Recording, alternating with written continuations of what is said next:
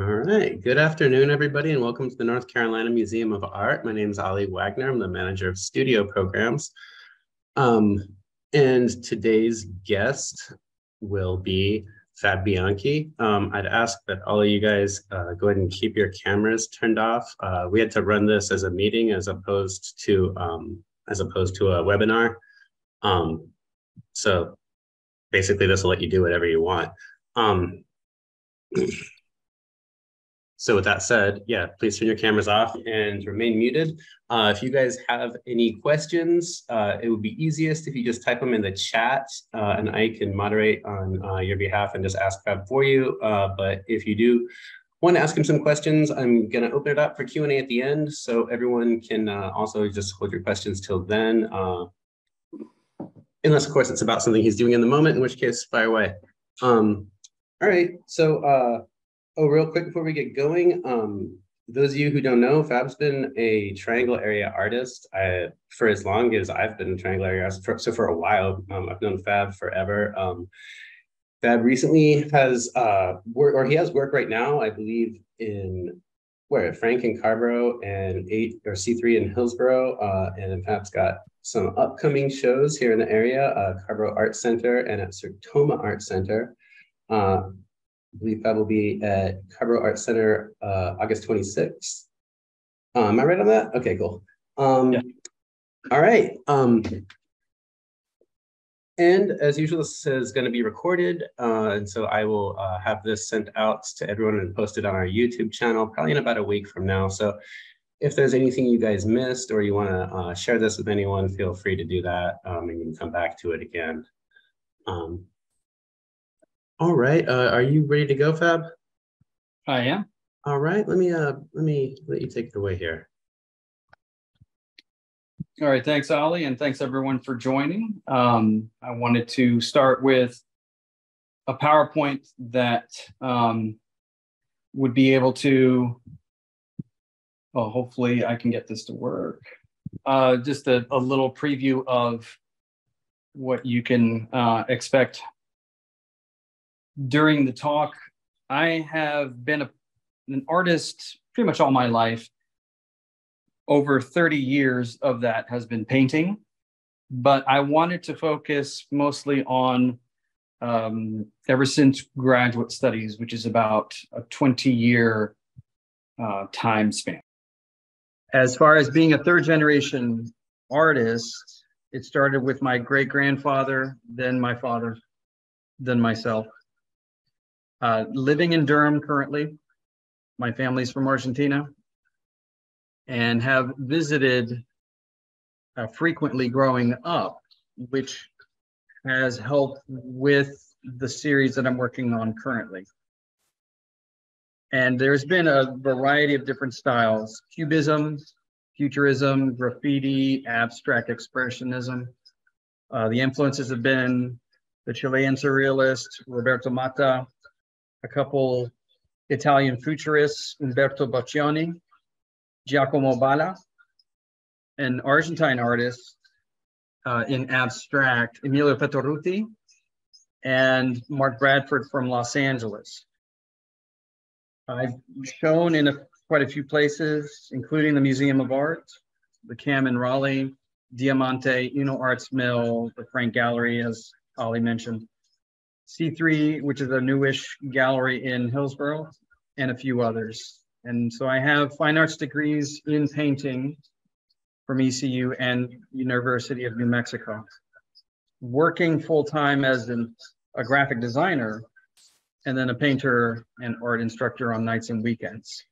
A lot to juggle, but I'm able to make it happen. I can try to, there we go. So the themes that I've been covering in the past and most recently have been about my memory and identity of dual cultures, redefining myself over time as those memories fade. And so it plays a part in how the Latino identity is relative over time. So with the series that I'm going to show you after this presentation is where I'm using the same repetitive motions either within one composition or in a series in each composition. And the latest series is using these motions, and it's all procedural. I'm using very similar shapes and layout. And it's a series of 6 that will actually be shown at the Art Center. Starts very vibrant and opaque, and eventually works its way into a monochromatic ambiguity. It's black and white, and it starts to lose its structural essence. And as the memories fade, so do the connections to my Argentine roots, which I reflect in the series.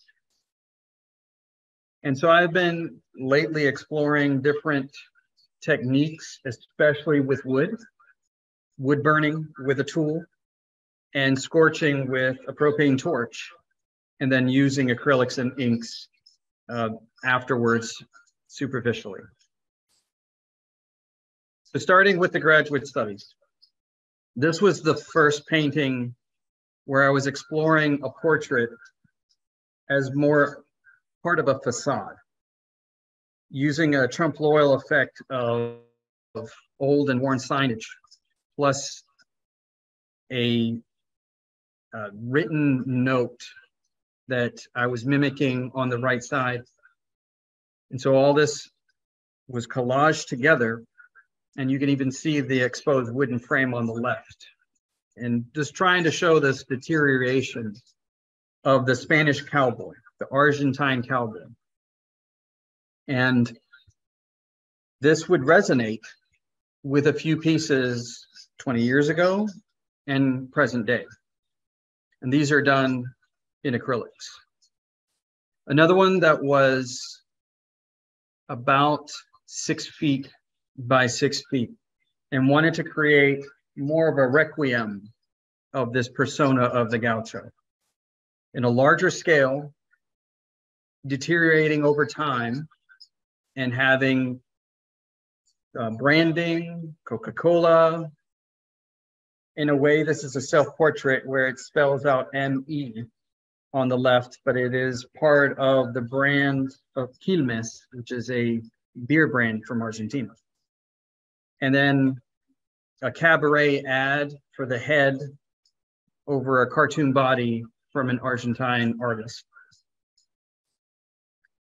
This collaging of different cultural icons and elements would resonate a couple years later after graduate studies. And this is more of a playful collaging of different elements and trying to make them work. The laughing cow, robots, signage, you name it, giving it color, giving it texture. And these themes or recurring elements would resonate in something a little bit later, about 10 years ago, of a series called Paintagonia, Paint Patagonia. So there was a lot of hybridization of words or titles that I would come up with, such as the one on the left, tobacco, asado, barbecue in Spanish, tobacco asado. And so there was this hybrid of the cowboy and gaucho, even using Lucky Luke, which is a Canadian cowboy cartoon, on the lower left. And then graffiti, collage, you name it. The same with the one on the right. And this play of cartoon violence, but also this clashing. You see Pepsi and Coca-Cola silhouetted as bulls up at the top, so a bull fight. And all these really angular and textured shapes. And the angular shapes would be part of what I've done recently or currently. So we fast forward to a couple years ago, where I was starting to really dive into total abstraction and using very playful brush marks that I was fascinated during my trips to Argentina of a style of brushwork called fileteado. It's very calligraphic, and it was used to create signage painted in or on street signs or horse-drawn carts, and very colorful and vibrant sales, and giving a menu of, let's say, a food cart.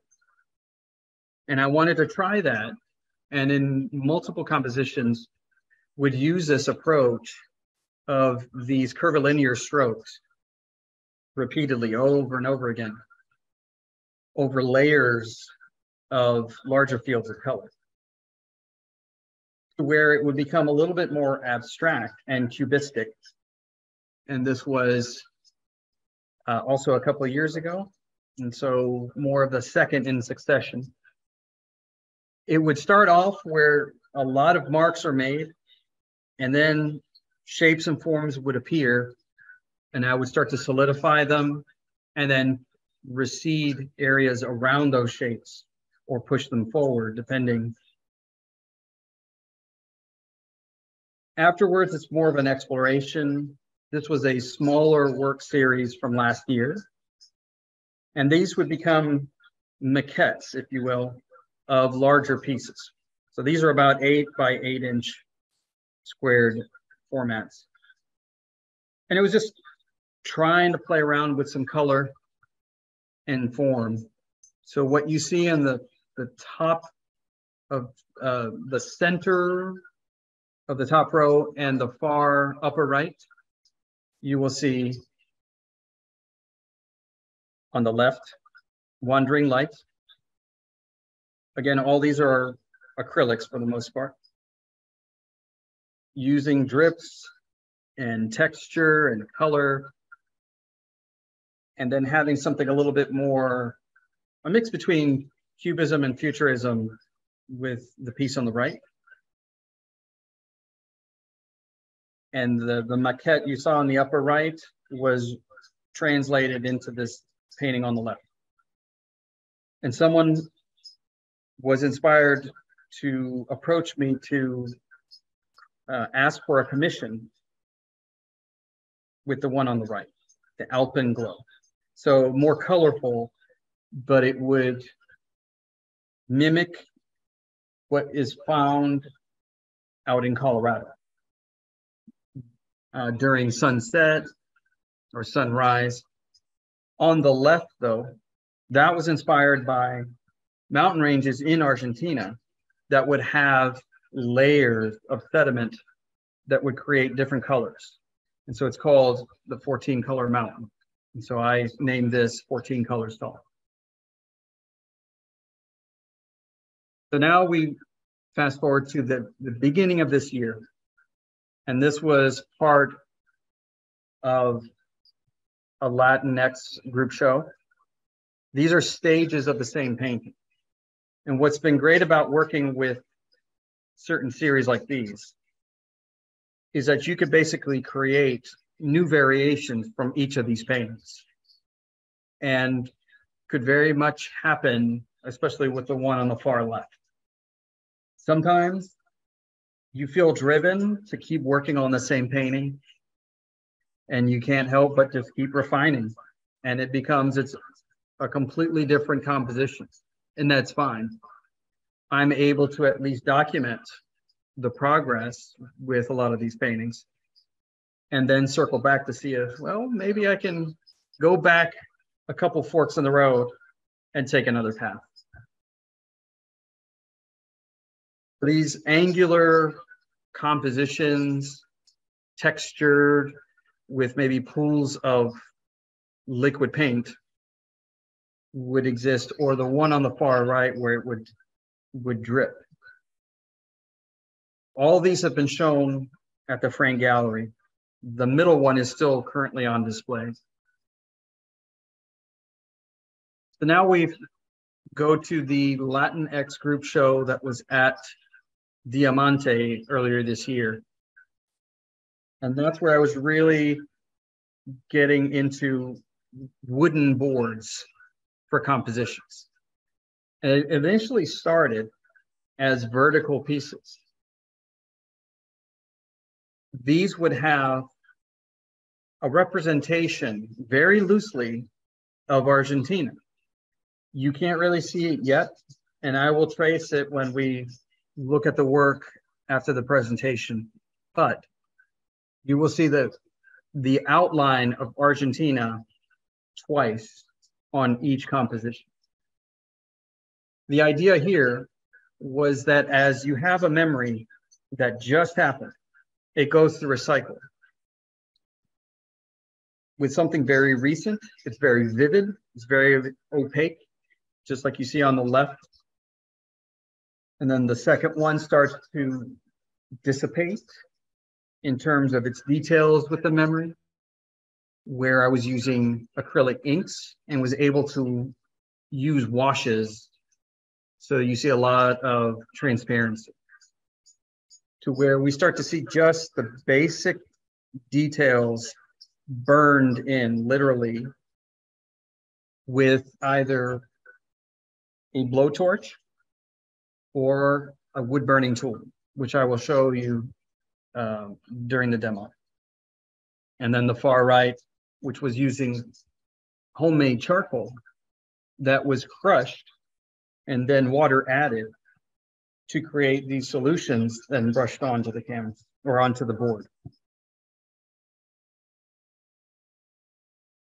But it had me thinking, these look a little more interesting to abstract the shape of Argentina even further, where we see horizontal compositions.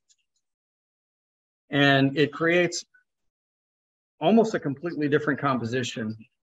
And in my opinion, something a little more interesting. And you can see the progression here from the upper left start all the way to the lower right finish, if you will. So those are some of the pieces that I've worked on. And as Ollie mentioned, currently a piece of the Frank Gallery, the P3 Gallery in Hillsborough. Later this month, there will be a grand opening, but also a talk on September 8th during Second Friday. And then a couple shows in 2024. I wanted to show you some of the process. And if you're able to see the larger screen, we'll be able to look at some of the work that has been done. So I wanted to start with the material that I use for the composition. And it's basically an underlay of a tri-ply piece of wood and about an 1/8 inch thick. And what I did here was primed one side. Hey, Fab. Yes. It's really hard to tell what you're saying. Can you maybe turn your other mic on? Sure. So I wanted to show you, I mean, with these boards, you can find how there is, depending on any given day, and I get these from Home Depot, where you'll have two completely different wooden materials, but they're still used as like an underlayer, either for cabinets or flooring. And so this one is like a mix between cedar and poplar. And so each side can have a variety of results for the wood burning. And so I can show you real quick the difference between the two. This is more compressed and a little harder of a surface. So as you burn, it creates these scorch marks, like very similar to drawing. And the way that you have pressure added to a surface, let's say with graphite and charcoal, here is, it could be a combination of pressure and the amount of time that you keep the tool on there. So I can keep this burning and it will create a deep mark. If I go very quickly, it barely burns at all, but it is leaving dots because there's just a little bit more time that is on the surface. So what I did earlier was to create these patterns. And the interest in this, while I have done more representational types of mark making with a wood burning tool, it has become more fascinating to use this on a more abstract level. And it can be combined with paint. So these, I have used anything from paint to acrylic inks. And so I'm going to add just a little bit of paint over this. And depending on how opaque or transparent or watered down that paint can be, right now we're completely covering the surface, but you can basically use this just like paint over a canvas and creates a great effect that can go back and forth between something scorched and on the surface. It's the same with, using wood where there is no scorch marks. But I like this combination that's happening. Now, there is just using a controlled heat method. But it could also be used with a blowtorch. And I'm not going to burn the place down, but I wanted to show you the effect of using that blowtorch. Now, this technique is more commonly known as shu-sugi-ban. It's a Japanese wood burning technique that helps preserve the wood. It goes through a process of really scorching the surface of the wood, and not just any wood. There's different kinds that have more substance and obviously thicker than 8-inch thick. And then it would be brushed with something similar to this. And I'm going to just do one stroke just so I don't make it too messy here, but you can tell that it has, it can create its own texture. And this is done maybe a couple different times, but then it's rinsed off, and then special oils would be added to help preserve it. What I have done, though, has been a combination of using the wood burning and this, fire or wood scorching. And what's helped is to be able to create the wood burning with the tool first, so that I can go back and reinforce certain edges. And I'll show some of those works here in a minute for examples. So it's a work in progress. I'm trying to see what I can do with this, start or finish, cart before horse, which one, chicken or the egg, however you want to interpret that. And find ways that they don't have to necessarily be rectilinear. There could be a variety of different layering of these wooden boards. Paint can be added to this, which I can add real quick. What this does, it obviously makes it a little bit more gritty, but can create some interesting effects. And you can really see the play between brush marks and the texture and the grain of the wood, as well as the burning of the surface of the wood. And what I was experimenting with, one of those boards was, if I can turn the spray, is letting the liquid work its way in between the pores. And again, playing around with different techniques. And as you can see here, where there is the lines of the wood burning that I did earlier. And so then it helps define, because I mean, when you burn, it really can hide anything, especially pencil, and anything more shallow will not show up. Whereas with the tool, it's able to really bore down. And if I put a lot of pressure on here and paint over it, it still appears. So there's a variety of techniques with this that I'm still learning, because in most cases, the wood burning has been used more of a traditional craft.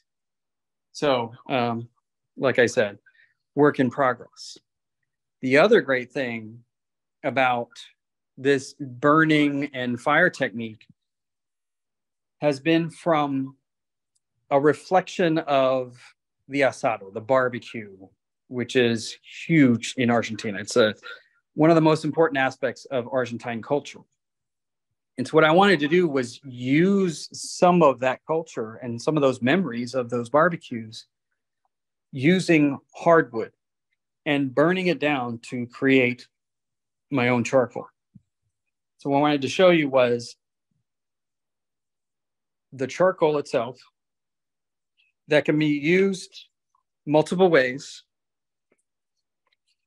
We'll use it on this one. So it's basically just trying to, sharpen it or whittle it down, or finding pieces that I can either shape and then burn, or find pieces that can have a tip. And it's basically the same as vine charcoal. The thing you have to keep in mind, it's pretty brittle and it could fade off with just that a little bit of pressure of smearing. But you can spray this. But what I've also done was take those little pieces of burned wood, and with mortar and pestle, would grind these into smaller pieces. And the longer you grind, the more fine the particles are. Okay. And this could either be, poured into a container, or you can even use a brush.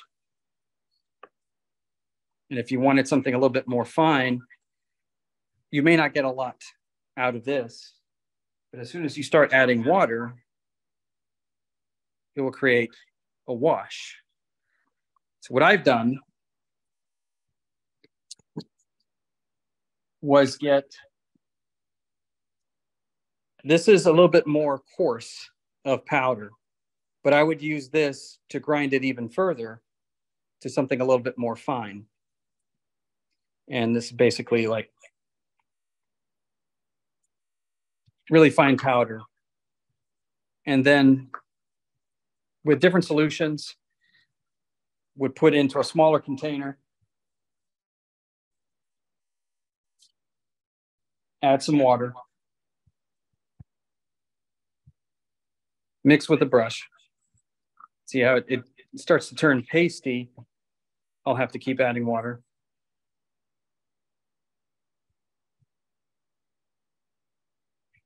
And then brush this on.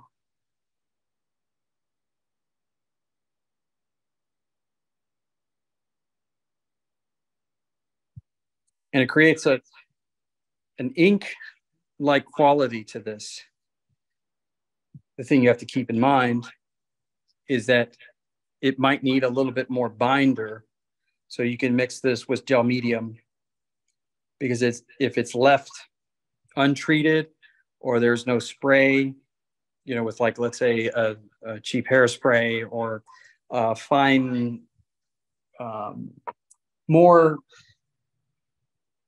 art historical spray, then it will fall apart, just like charcoal would over a surface when it's exposed. But what's great about this, especially with the deeper areas or the darker areas, and I can apply another layer on this, is that I started to experiment, change the spray to a stream where it can dissipate.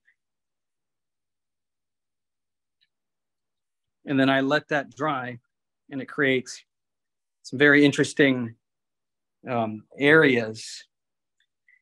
And in the past, where I was letting the paint drip, this was allowing for pools of medium to collect and then dry. And with this, you can, go even further and be able to create, a variety of different patterns.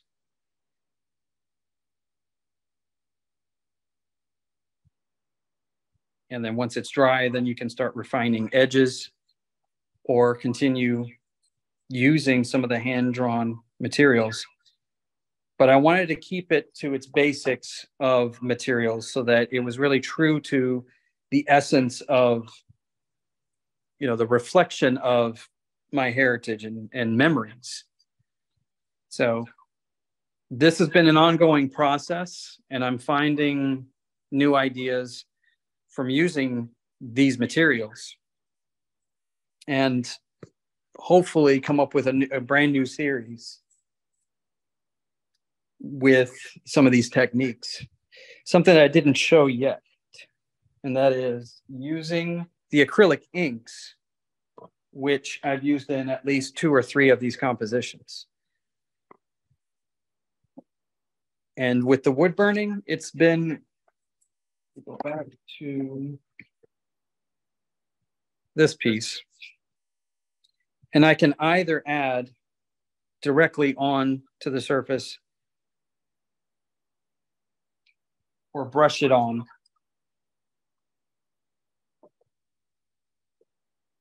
And just like I was using, that was acrylic paint. The acrylic inks can dissolve a little bit and still maintain its color. It's almost like watered down acrylics, but I've noticed, some nuances with the acrylic inks has been great to work with.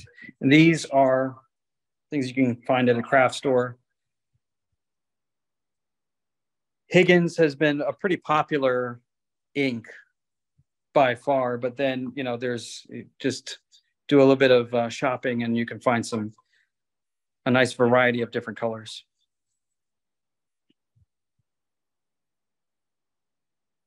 So that is basically the process of some of these materials. Anytime I'm painting with acrylics, it's pretty straightforward. However, it has been a lot of different layers. And Ollie, if you would like, we can switch over to the laptop view, and then I can explain what I've just shown on some of the examples that I have. Can you hear me? Yes. Okay. All right, so I do have some of the larger pieces, and you will see a couple of these in their original orientation.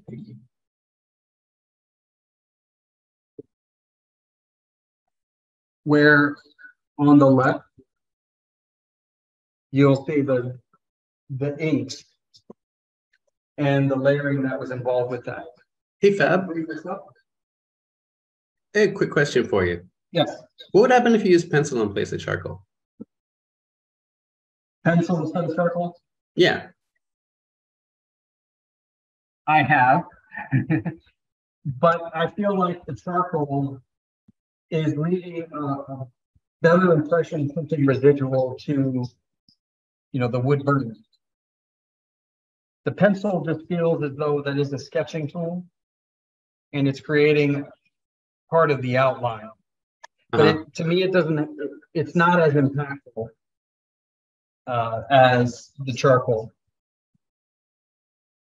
Does that make sense? Yeah. Okay. So with this, I'll wheel it closer to you. You can see that there is, quite a few layers. With the acrylic inks, they are similar to watercolors. So if, let's say, you accidentally drop some water on top, it'll start to bead and separate the ink from the surface. So you have to be careful. Or use it to your favor and then just start to, blend it in. But actually, you can tell that there is some sketch lines used in pencil. And so that's exactly what I use to help sketch out all these compositions onto each of the compositions, onto the boards.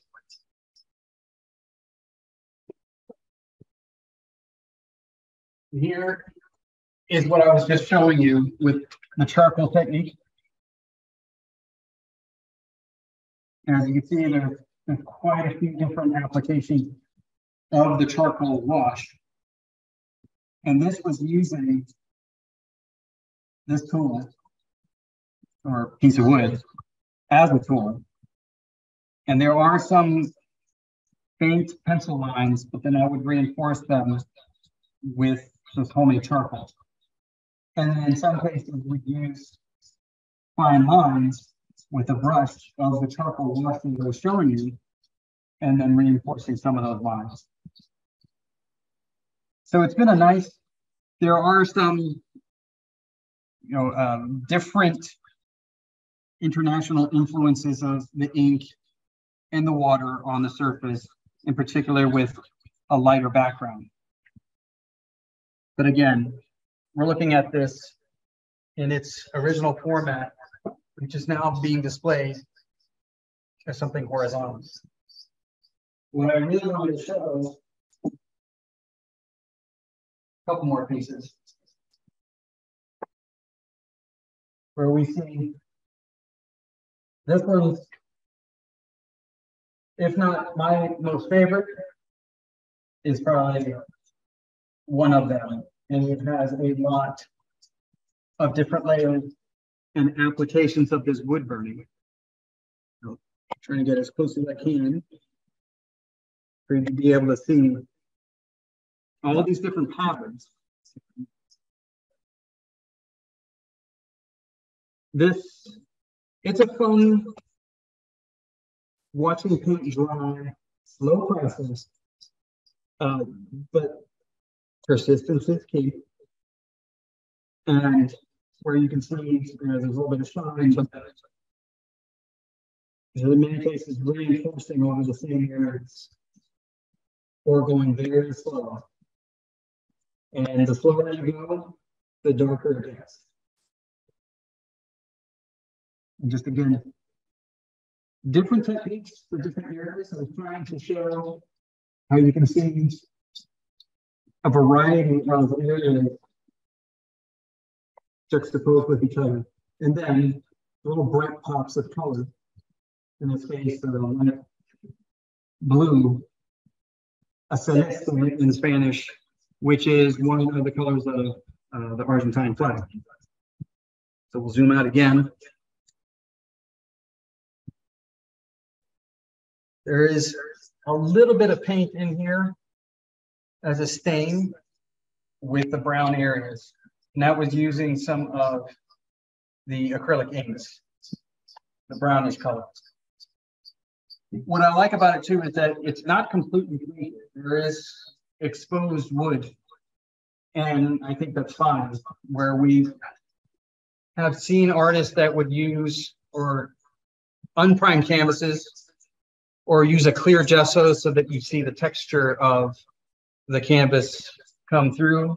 I'm trying to do the same with these pieces, and I'll frame them myself, with the construction, which will be wired and ready to hang.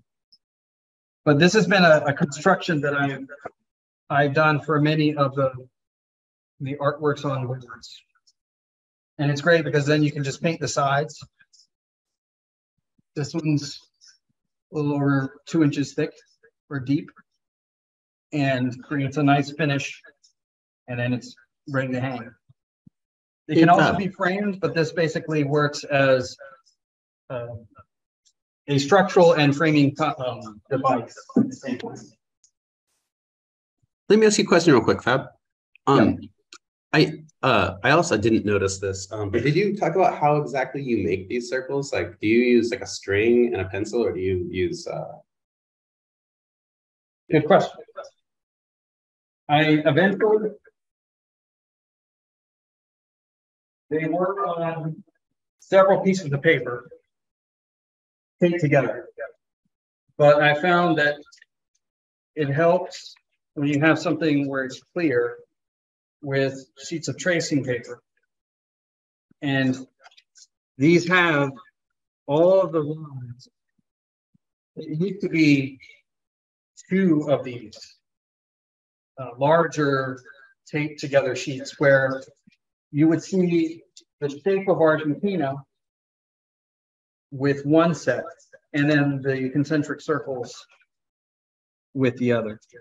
And I'll show you a piece that is more skeletal, and you kind of see that with the black and white. But it's a similar structure to something like this.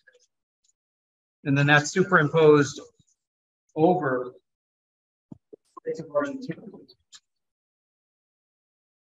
But I wanted to maybe use this as the example as far as Argentina. See if I can start right here. This is basically the shape of Argentina for one. And then as you can see, the other one is upside down on the other side. So they're basically rotated 180 degrees from each other. It's probably a little bit more clear with this one.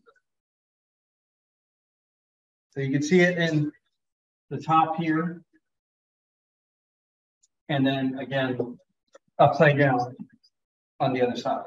So Fab, out of curiosity, what you're saying, what you do to get these shapes onto the surface is almost like a Renaissance style cartoon where you're tracing on tracing paper, flipping it 180, tracing the back to transfer the graphite over to the surface. Is that what you're doing?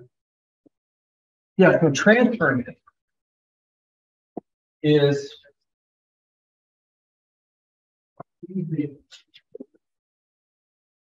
more like carbon paper. For those that remember how we used to do credit card receipts. Gotcha. Yeah, and getting a receipt and you'd have to sign it. This is placed over the surface of the board, and then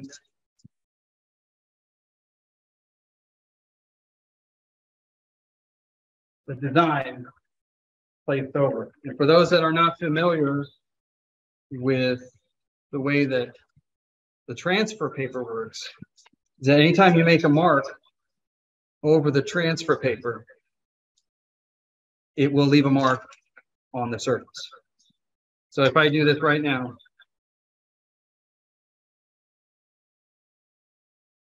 you can see it right there. So then that allows for you to be able to use a pencil right over the lines of the clear tracing paper with this sandwiched in between, and it leaves the mark onto the board. And so by having that clear sheet that I showed you, it's consistent with each board. And so that stays consistent, but I was trying to show that deterioration of opacity and vibrant color to that monochrome black and white that I just showed you. So that is using the boards. I do have some of the other ones that I gave on canvas, in particular 14 colors tall. And I do want to point this out because to me, there is a fascination with being able to paint over or adding more layers to the same painting over and over again. This started off, I don't know the orientation anymore, but let's just say it's this way. It was a portrait of Carlos Gardel, a tango singer, very popular in the mid century of the last century, so 1940s and 50s, was sort of the godfather of tango singers. And so it was a portrait, and it had tango steps as sort of a foot diagram. Here you put your feet here, and then move them here, and then the next step, and it was superimposed on top. Well, that started to fade off and turn into, and in fact, there's actually a footstep in here somewhere. But for the most part, it was a lot of this staccato type movement of brushwork with the pink and the black and the white as the underlay. Well, this then turned into the backdrop to this abstract landscape, these mountain ranges of an Argentine peak. And I was really getting into using paint pens as well as paint brushes with fine tips and reinforce certain lines, adding gradations, some texture. But a lot of that texture was already in here. And it was just a matter of toning some of that down to create either, the sky as a backdrop, or almost like a pool or a shadow of something almost flat, as again, like part of a facade.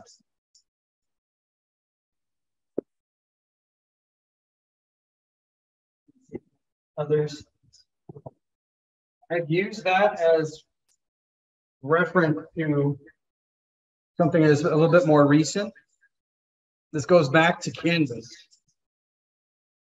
And so I feel like it's healthy to be able to go back and forth between a canvas and a board and just seeing what comes out of the process. The subject matter might change, but the abstraction and the style, I feel like it resonates with each of these pieces.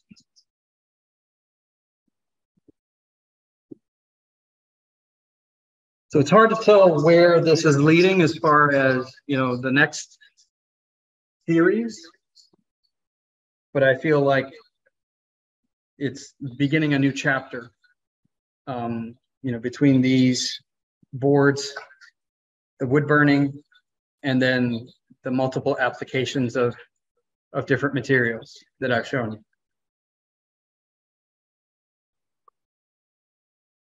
And that is a lot, but pretty much it as far as the demonstration.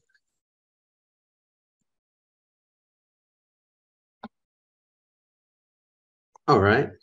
Well, if anybody has any questions, do you varnish these, Fab? What's that? You hear me? What do you use to finish these when you're done? That's the first question we have for you.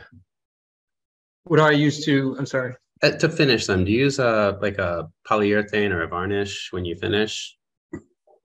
So the black and white, this one right here, there's been a story, because sometimes you get a little overzealous and you are overconfident and you feel like, oh, this is going to be permanent and it'll stay forever. Mm-hmm. And over time, as it dries and you run your hand across it, it just completely crumbles or dissipates. So you can get this at Jerry's Artorama. I feel like I'm in a commercial. Dega Fixative.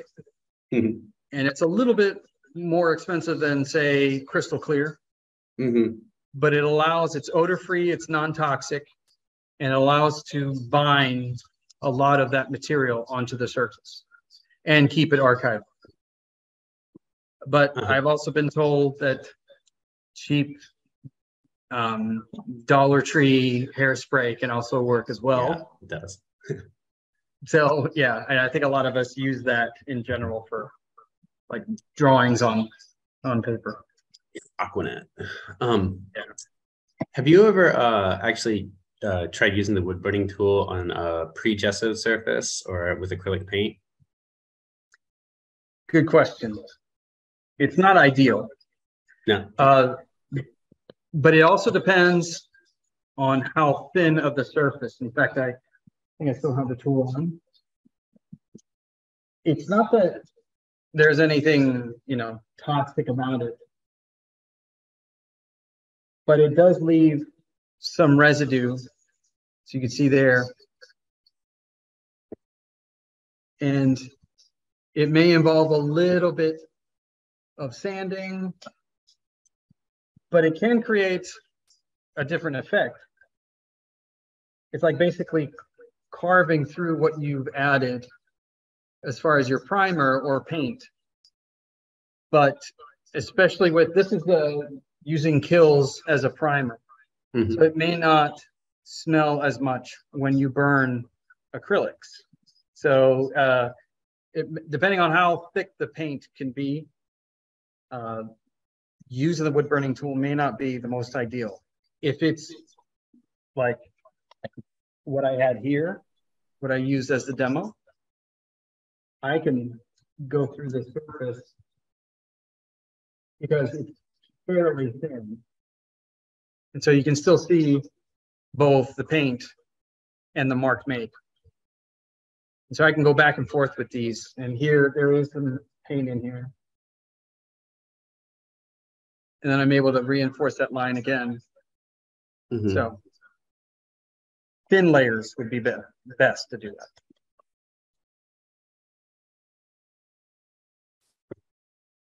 All right. So I guess, I don't know, I've seen your work change style quite a bit over the past like 10, 15 years or so. Why don't you tell us a little bit about the evolution of your style, how you arrived at the current kind of almost cubist perspective on vibrant colors that you're kind of using in your more current work? Sure, good question. So it used to be very representational, as you saw with those portraits and with the Patagonia series and the Pop series. I think it was seeing and observing other artists using abstraction that pulled me in to help me interpret the abstraction on my own. And that allowed me to, broaden the horizon and use that creative imagination to allow others to be able to use theirs and try to interpret that same work. And it's a little different in terms of the expectation. When mm-hmm. I'm using the shape of Argentina on those pieces, it's not obvious until I point it out. Mm-hmm. And what I've seen is there seems to be some great dialogue when explaining some of the work to an audience when dealing with more abstraction. Something more representational, there it is. You have a bowl of fruit, you have a portrait, you have a landscape.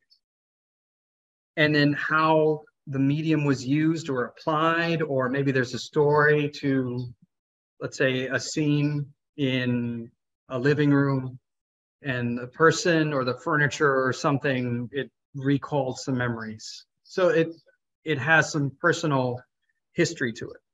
Whereas mm-hmm. with the abstraction, the viewer sees something, and especially with a show or an artist that they're not familiar with, and then they approach it, there's like a different perspective in terms of proximity.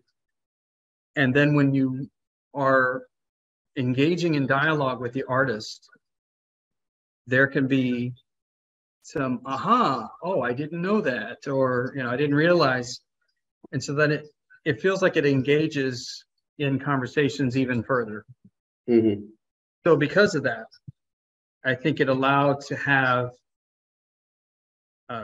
some different creativity going on, and especially with using a series, where I feel like there's more possibilities, like with this current series that I've been working on, where it can go in a number of different ways.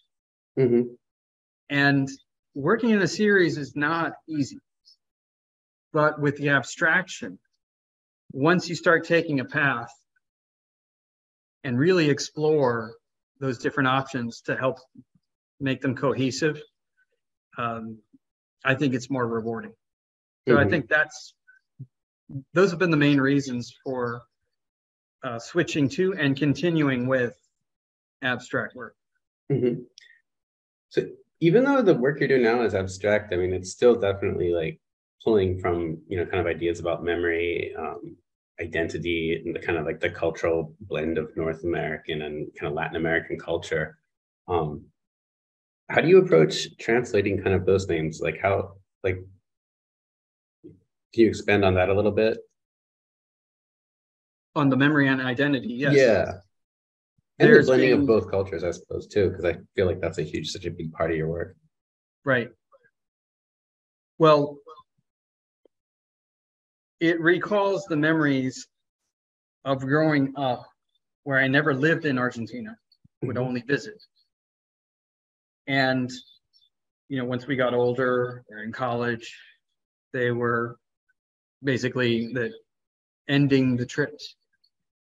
And I only have 3 other relatives in my family, in my immediate family here in the United States, and everyone else is in Argentina.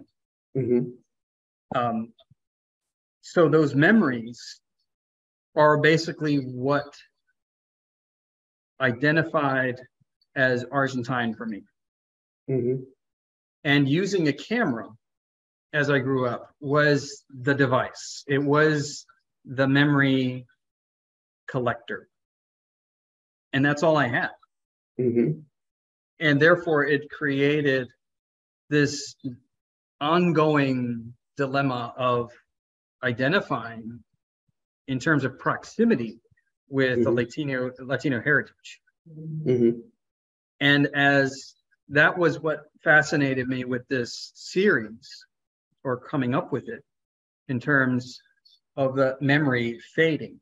And therefore it's like the Latino identity is fading a little bit. So where there are maybe a lot of family members or people going to their country of heritage a little bit more frequently, then they feel more connected.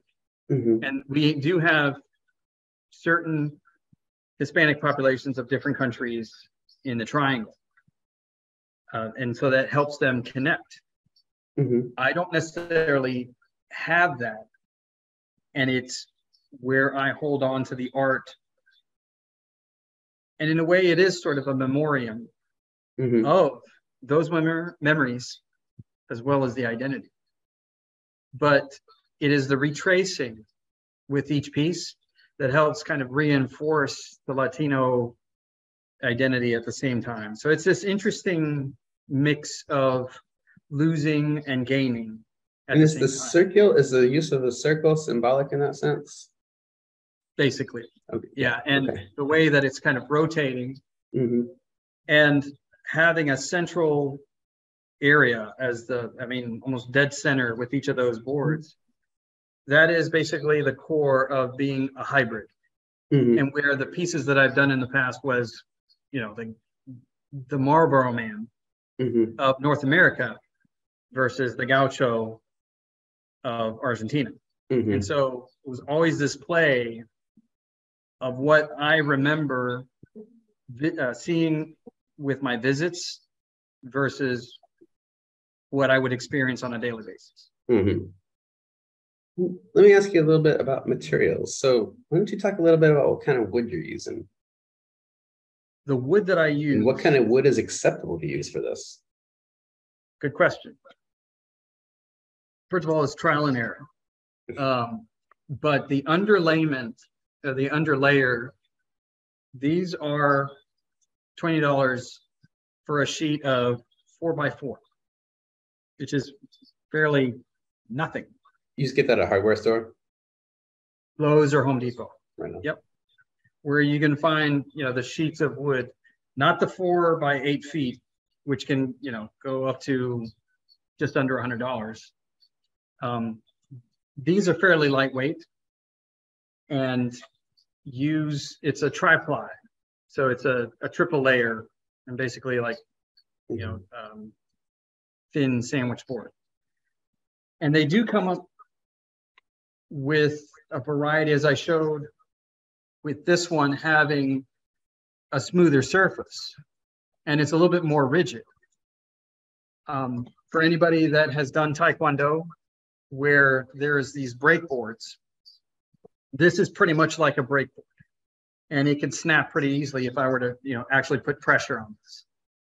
But it's great and lightweight enough that you can apply heat and you can get a mark pretty quickly. So it's this cedar poplar blend that I seem to gravitate towards because you can easily burn. Now, I think I saw a question pop up, like what kind of wood burning tool do I use? Yeah, what's next? Gotcha. This is about between $20 and $30. And what's great about this is that they come with different tips that, you are going to use tweezers or pliers. Oh, can you talk a little bit closer to the computer again? I'm sorry, it's hard to hear you now. Can you hear me? There you go. Okay. So I'm going to take this one off.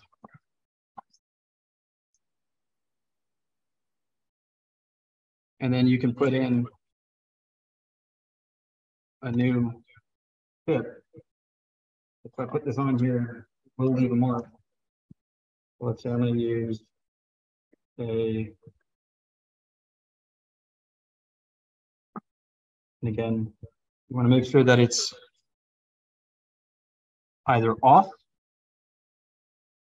or with the pliers. And the thing about this, hold that tool up to the camera. Yeah. You have to let it heat out a little bit. But what's great about this tool is that it looks like a spade, and it allows to do some interesting marks on a broader scale or with the tip. And it's like just barely starting to, it's like toast on like a very light level or light burn. But if I let this burn a little bit, you can see where it's creating this heat, creating to be something radial, or you're using it to kind of bore on the surface and do like hatch marks or what have you. So this, for some reason, your demo is not being. You got to switch cameras real quick because it's switched on my end, but I guess on everyone else's end, they can only see your shoulder. Keep writing. Well, I'll just leave it on. Okay, cool. This is the camera. So now that we have, so this is one of the tools. And I will say that there are other tools out there. And this, I was talking about earlier. And while this is a little bit more expensive, this is a different kind of burning, and it's a coil tip. And it uses a screwdriver to unscrew these, and it basically can really put a lot of heat. The problem that maybe it's too much heat. And it basically was starting to burn, and you can actually see a little bit of gray there. The plastic was burning. So even with the safe setting, and they're saying keep it under 60, whatever the level is, it was still burning. So maybe I have a dud. I don't know, but I basically looked it up online on Amazon and then purchased it. What is the specific brand of wood burner that you use?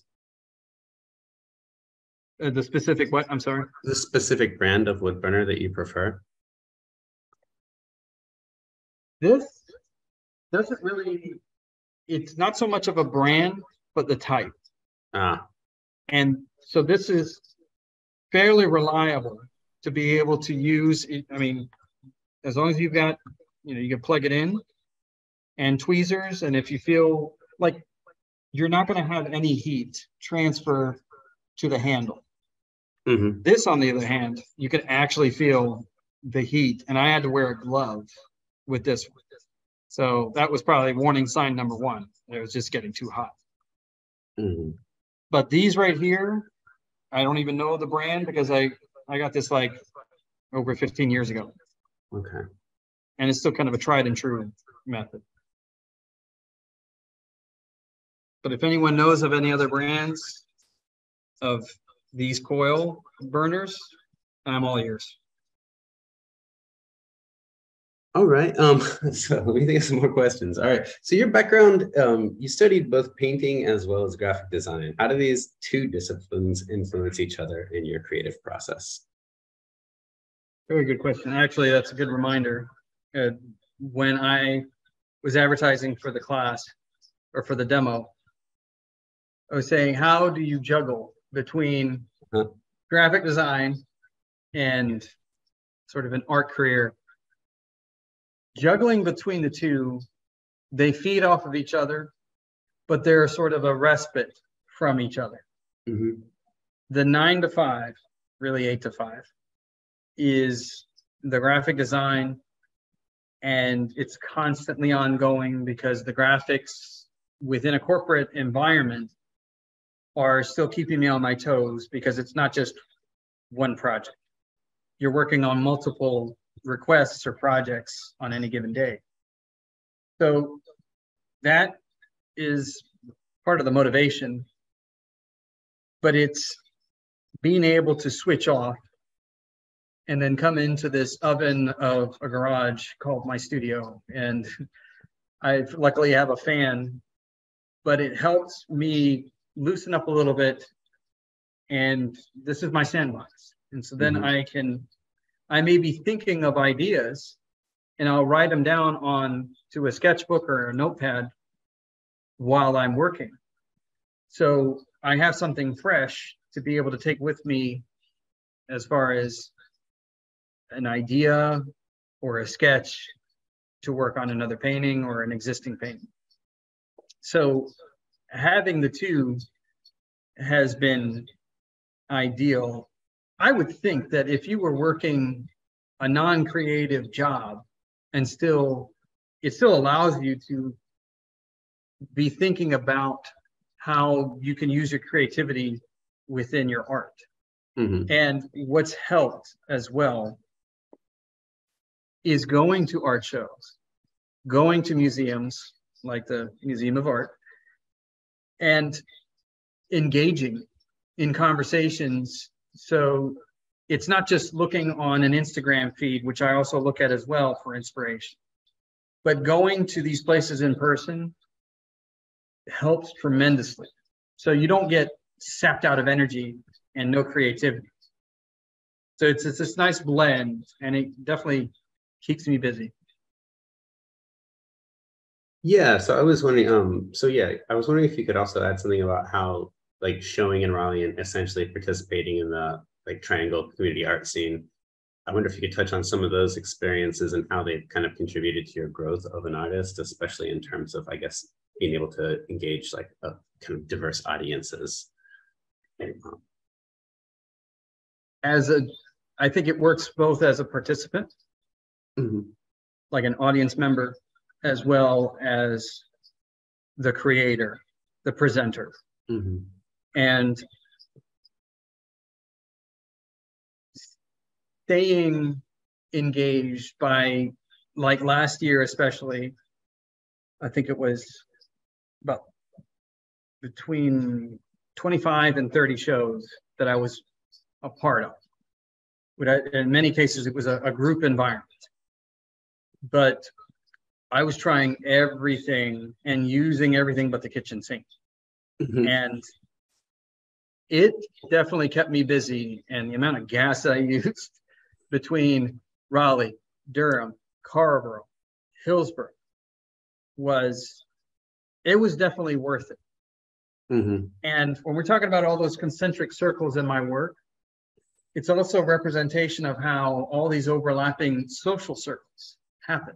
Mm-hmm. You'll start seeing some people from Durham to Raleigh, to different areas, because they engage. They're active participants. They work and they teach and even speak about their art during presentations or talks. And the more you feed off of that, the more momentum you have. And that's what's been great for me, is that I just started getting used to getting into all these shows, to where now people are asking for putting a piece or, creating something for the sake of an event. And it's a good problem to have, but it has definitely kept me busy. But it's been all worth it. Yeah, there's a comment in the chat that someone says that your work reminds them of, and I completely agree with this, Russian constructivist work from the 1920s and Bauhaus, and kind of like we were talking about, I was saying it reminds me of kind of Italian futurism as well, and Cubism, obviously. I wonder if you could speak to these like art historical references that you pull from for your work. Is that Sure. Yeah, is that like yeah, go ahead.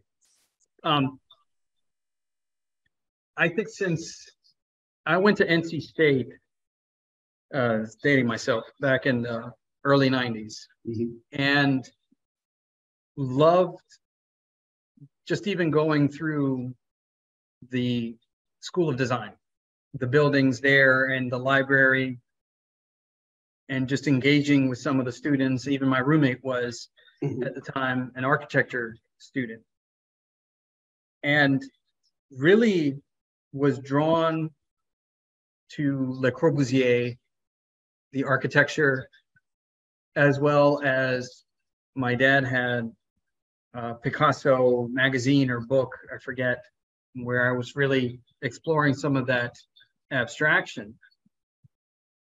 But it was really this, Baccioni, Duchamp, the futurism, even Delaunay, and a couple of, Kandinsky, having all these interesting shapes and angles and, just in the abstract world. And Roberto Matta, a Chilean surrealist, his work just expanded, the universal scale. His work dealt with, a cosmic interpretation of the world or the universe. A lot of space and depth involved, geometric planes. So then it was really exploring, different countries, especially within the Bauhaus movement. And futurism definitely, Cubism, it felt like everyone knows about Cubism. And understanding that, that's a portrait and there's a profile as well as a three-quarter pose and all these different angles and shapes. But with futurism, it felt like you were also mixing the element of time. And so things seemed like more open and possible to procedural type of approaches. And that's what really drew me into those movements, as someone pointed, within the Bauhaus, and interpreted that into my work recently.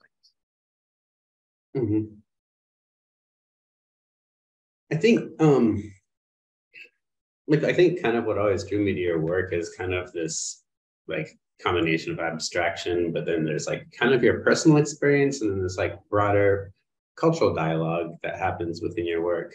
Do you have any advice for other artists, like on how to kind of effectively channel that personal narrative into what you would think of as universally kind of relatable artwork?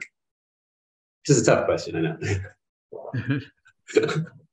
Very deep. Within I mean, this could be open to the Latino sense or just basically in general. Yeah. I think, well, I'll speak on a personal level with the Latino identity. What's great is that there are certain communities within whatever theme, subject matter, or, you know, basically theory of relativity. Mm-hmm. And for the Latino artists in the triangle, you're going to have different approaches, but what's great is, you know, one can be working fabric, another with ceramics or natural materials and creating their own mediums. Others that are, you know, working with abstract or representation. And because Latin America is so vast, it allows me to expand my horizons or perspectives on my heritage is from one country, Argentina. Mm-hmm. Before that, my descendants from Italy. Mm-hmm.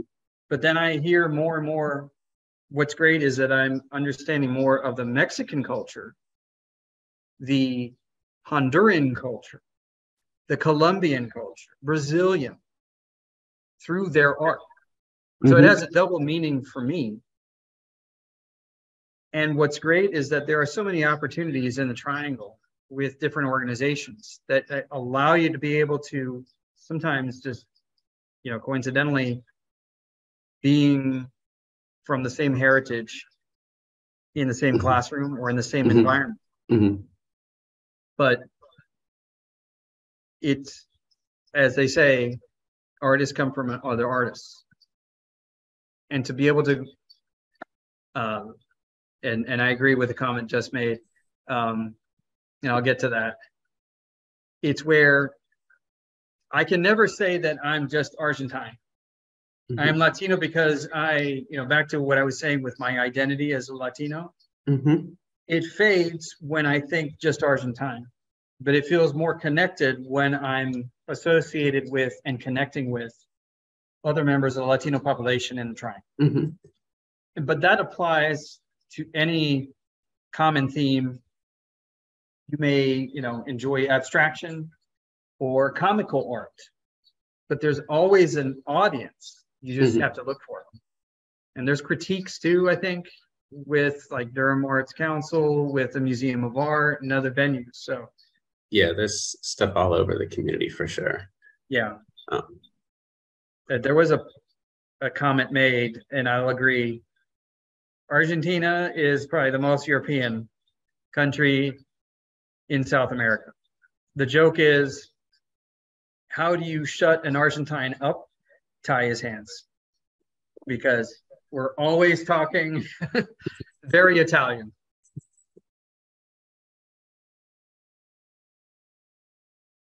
Yeah, I don't know. I must confess, I don't know that much about Argentina, obviously. But no, it's I have to take your word for it that it's super European. I mean, I could be just talking and you're on mute, and it's like, why is he arguing? He looks mad. What's going on? And that's just the way we talk. All right. Well, I don't have any more questions. Does anyone else have any more questions before we wrap this up? Oh, and what do you think about Borges, the author? Borges. Yeah. One of my favorite writers is amazing. And Martin Fierro is very, while it's not Borges, is, you know, the legend for me, as it's the legend of the gaucho. But there's so many poems and literature by Borges and a bunch of other Latin authors and writers. But yeah, love Borges. It's one thing I do know about Argentina, the writing and poetry. Yeah. Cool. Okay, well, I think that will pretty much conclude today's presentation, and we're about at time anyhow. Thank you guys for bearing with this through all of our technical problems, and hopefully by next month when we're back, we'll have all of that worked out on our side here at NCMA, so I apologize for that. And I hope to see you guys all in the future. Thanks for attending, everyone.